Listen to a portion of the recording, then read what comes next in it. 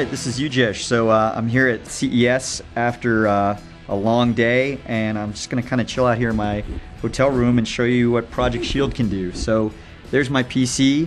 I'm really tired, so I want to play games tonight, but I really don't want to sit in front of my PC. So there's my GeForce GTX PC over there. Here's Shield.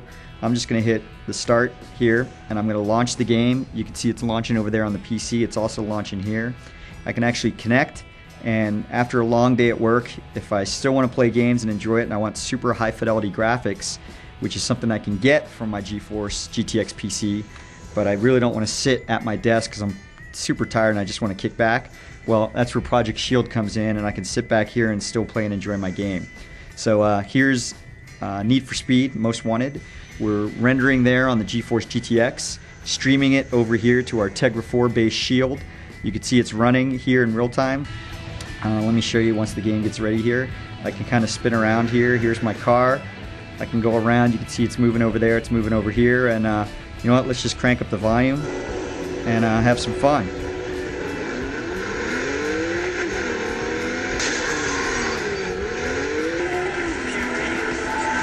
So there you have it. Project Shield, playing a PC game from the comfort of my couch. So let's take a look at some Android games. There we go, uppercut, uppercut, uppercut! Come on.